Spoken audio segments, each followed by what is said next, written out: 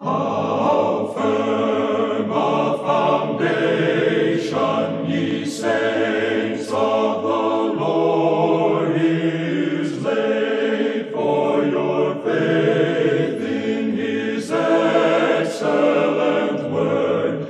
What more can he say than to you he hath said, to you who for refuge to Jesus have fled?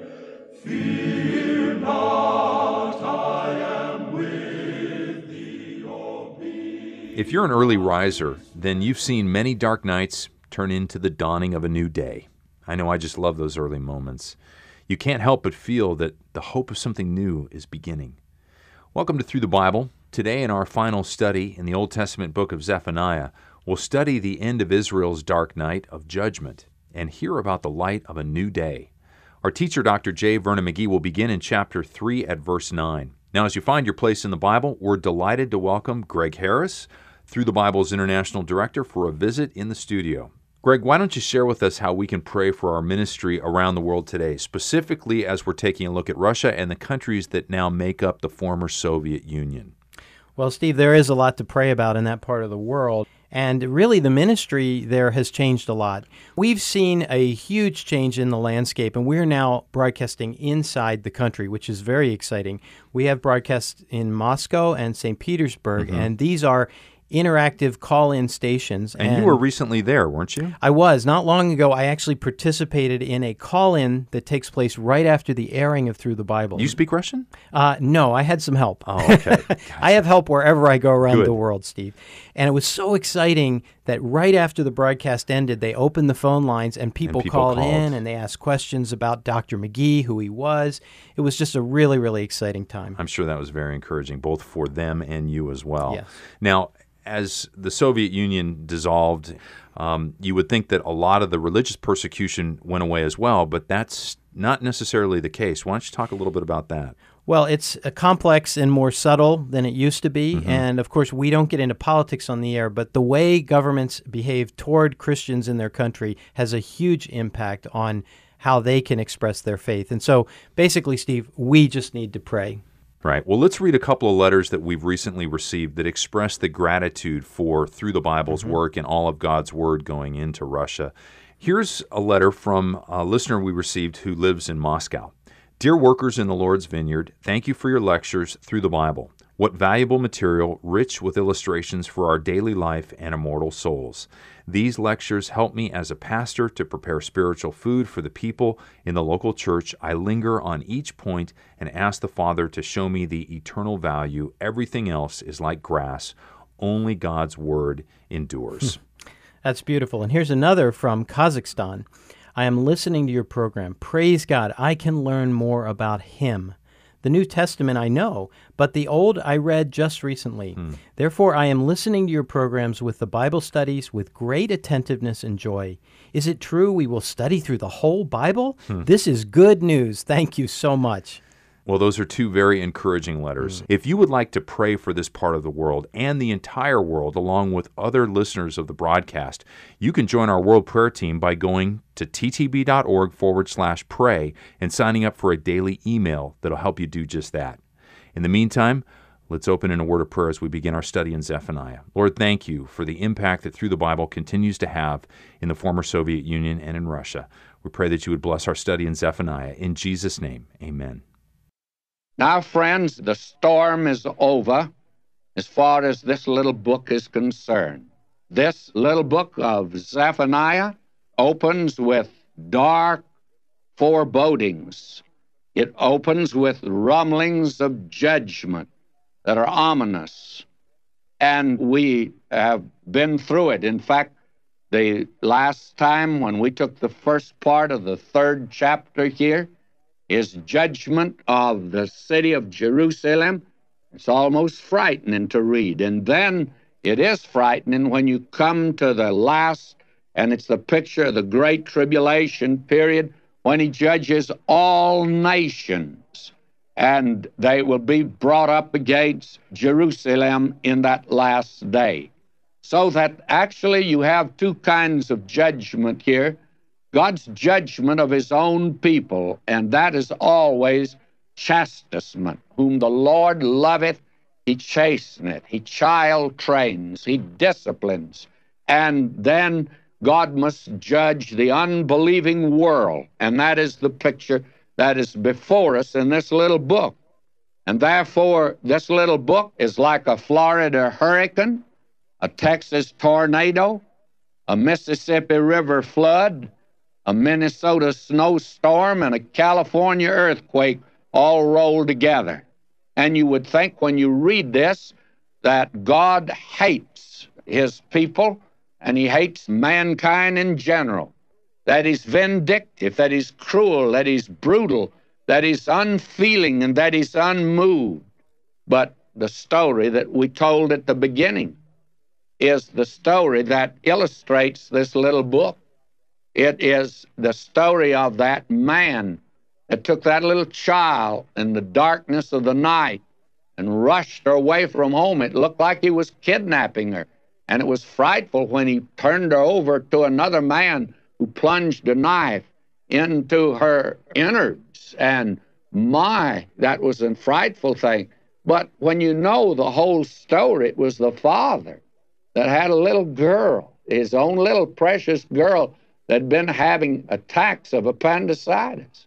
And so it was at night that he went in and picked her up and rushed her to the hospital and put her into the hands of the family physician. And in tenderness, everything was done. But we find today that our great physician, he takes his own and he puts the ones he loves on the operating table. And even in judgment, God is love. Even when he's judging the unsaved and when he's judging those that are his own, God is love. And we saw last time that this world in which we live, the final curtain is coming down. Someday, man's little day will be over. And then judgment comes for lost mankind. But God will restore his children, and we're going to find out that what we endured down here was actually a blessing in disguise. Now, with that in mind, let's come to this. And as we do, let me put before you another little story again, one that actually happened, of a boy that was in school, and he was away from home, and things got rough. The lessons were difficult, and he was homesick. And he wrote home and he said, "Dad, it's hard here. The assignments are too heavy, and the dormitory is too strict, and I'm homesick, and I want to come home." The father writes back a stern and severe letter, and he says, "You stay on there. You study hard. You apply yourself. You get to work." And when the boy gets that letter from his dad, he says, "I don't think my dad loves me anymore.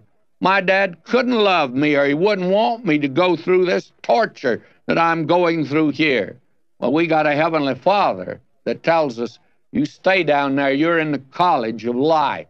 I'm preparing a place for you, and I'm also preparing you for that place. And I'm preparing you down there in the world." Now, with that in mind, let's turn to this passage here, verse 9.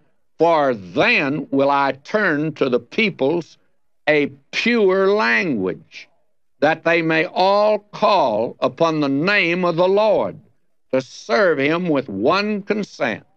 Now, God has this far-off purpose. This is called the teleological purpose of God.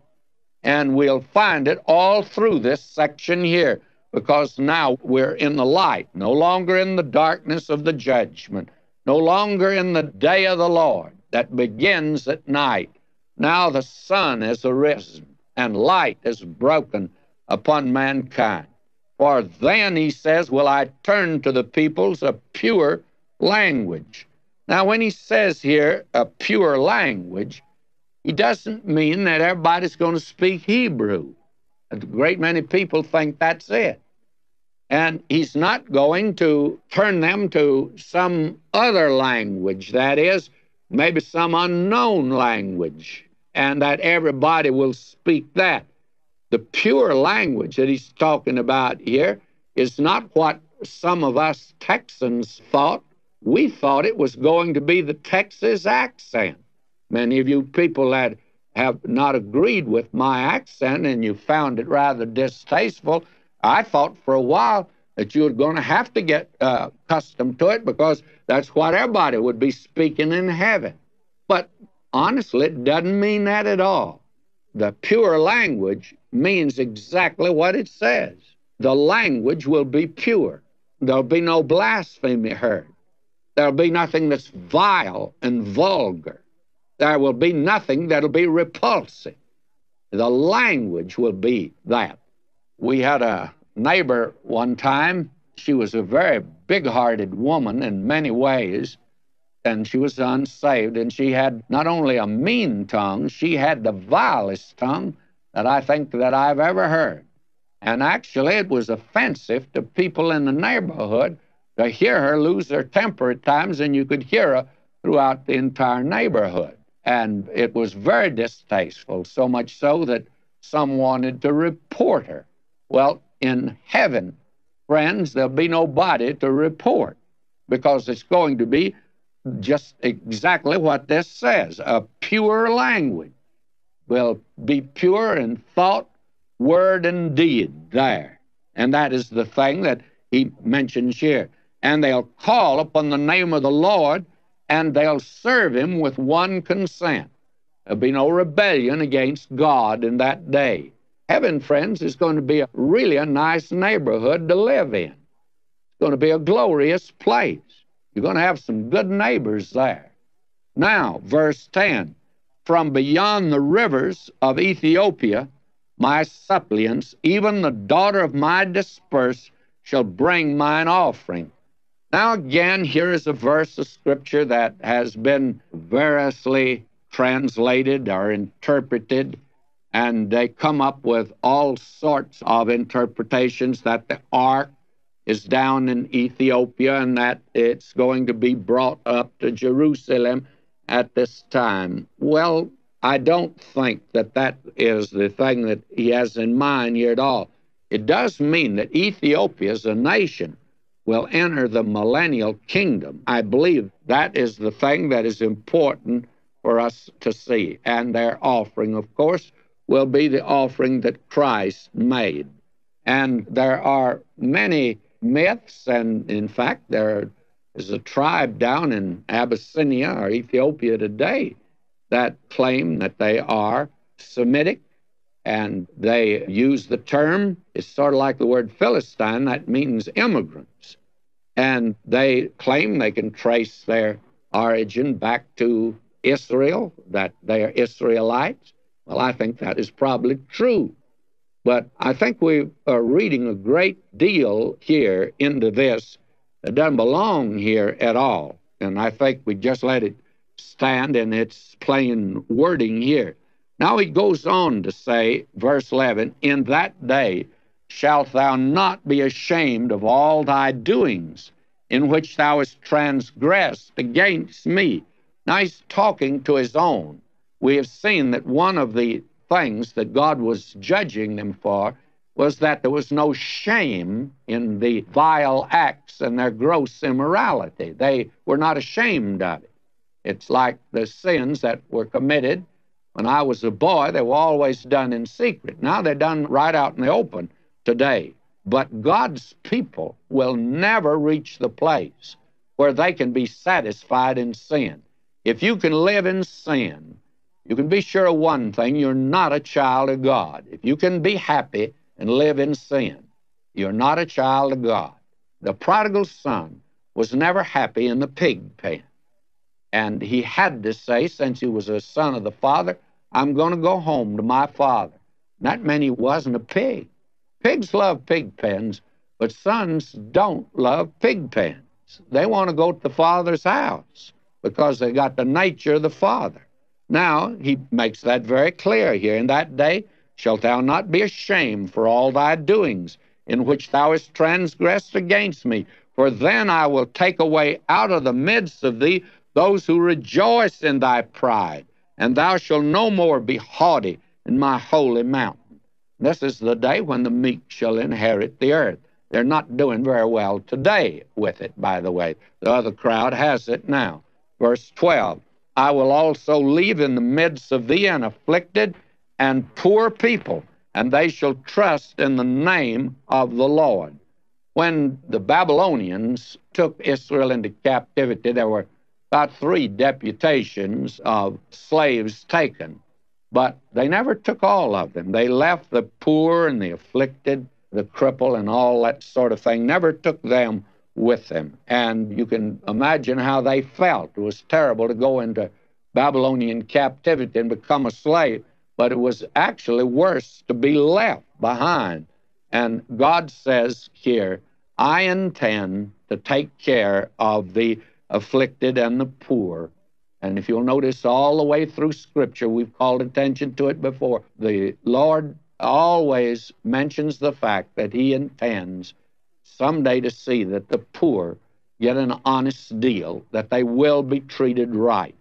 And the only one in the world today who has a program for the poor is the Lord Jesus Christ. If you are poor and needy, he's the one to go to. He can help you, and he's the only one that can. Now we read in verse 13, it says, the remnant of Israel shall not do iniquity. That is the picture of the remnant. God's always had a remnant, and there will be this very large remnant in the millennium. They'll not speak lies, neither shall a deceitful tongue be found in their mouth, for they shall feed and lie down, and none shall make them afraid. Now, will you look at this verse with me for just a moment? First of all, when he says that the day's coming when they won't do these things, that would seem to indicate that they did those things. Even God's people indulged in sin, but not permanently. They can't, as we've said, they can't live in it. They may get their feet dirty. They may get down in the pig pen. They just won't stay in the pig pen, that's all. Now he says, the day will come when none shall make them afraid. Now with that verse in mind, and saying that all of this has reference to the day when God puts them back in the land and gives them the land, are you prepared to say that what is happening and has happened in that land today is a fulfillment of prophecy? None shall make them afraid? Well, they haven't had a moment that they haven't been frightened ever since they've been in that land. And that is their picture. Now in verse 14, and here you come to the day when the kingdom is going to be set up on the earth by the King. Sing, O daughter of Zion. Shout, O Israel. Be glad and rejoice with all the heart, O daughter of Jerusalem. The Lord hath taken away thy judgments. He hath cast out thine enemy. The King of Israel, even the Lord, is in the midst of thee. Thou shalt not see evil any more.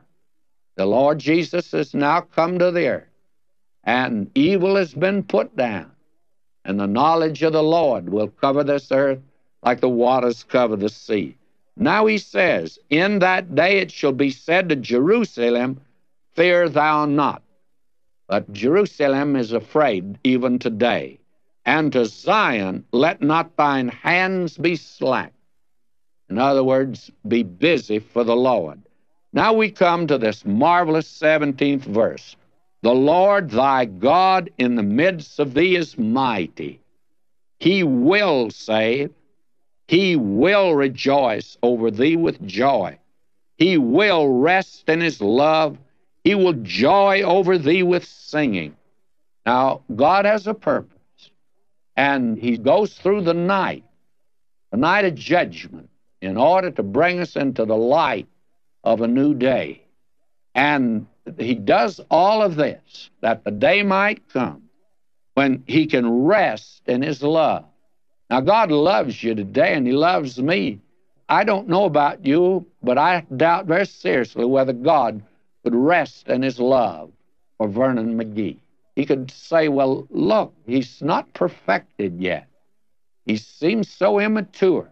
He seems so filled with faults. He's apt to digress. He's apt to detour at any moment. God can't rest in His love today, friends. But the day is coming when we'll be in His likeness, and when we're in His likeness, after He's put us on the operating table, why, He's going to bring us to Himself. What a wonderful and glorious picture this is. And it continues, I will gather those who are sorrowful for the solemn assembly, who are of thee, to whom the reproach of it was a burden. Behold, at that time I will undo all that afflict thee, and I will save her that is lame, and gather her that was driven out, and I will get them praise and fame in every land where they've been put to shame. At that time will I bring you again, even in the time that I gather you, for I will make you a name and a praise among all peoples of the earth, when I turn back your captivity before your eyes, saith the Lord. Oh, this is the day of light that is come, and it'll be glorious for the nation Israel. It's going to be glorious for the church also, because God is putting us through, many of us, through the furnace, and He's putting us through trials. And I think that one of the glorious things about heaven will not be the golden streets, and it won't be the gates of pearl, and it won't be the fact He's going to wipe away all tears. The glorious thing in heaven is going to be you and I are going to thank Him for every trial we had and every burden that He put upon us.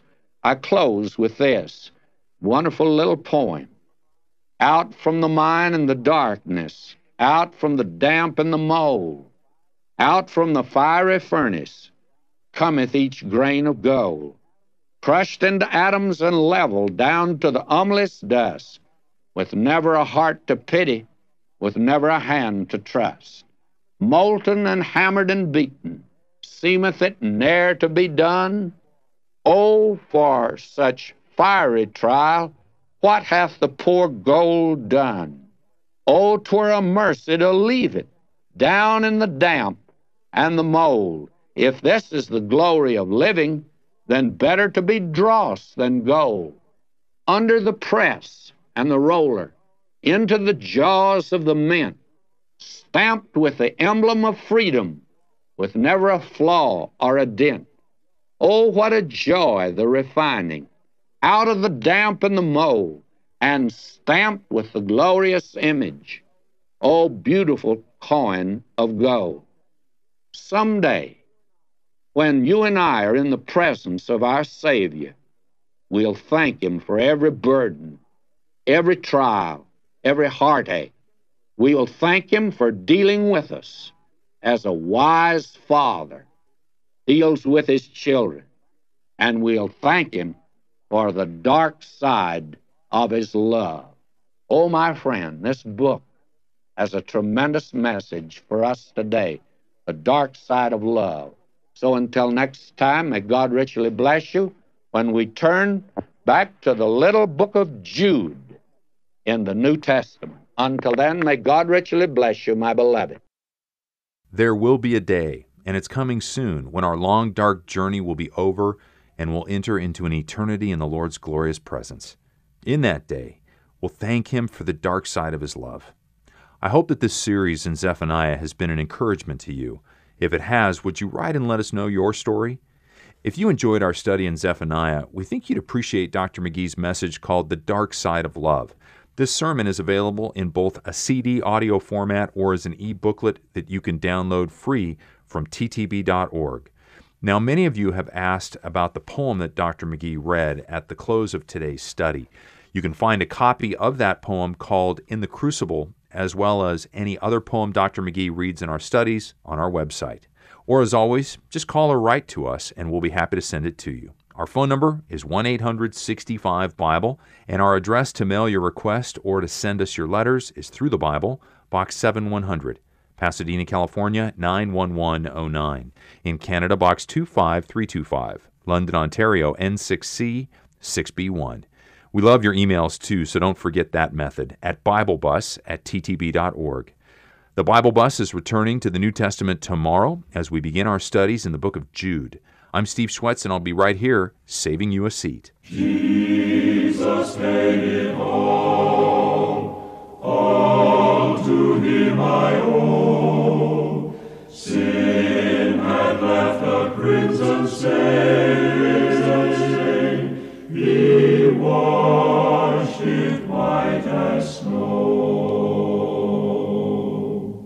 This program's been brought to you by the faithful friends and supporters of the worldwide ministry of Thru the Bible Radio Network.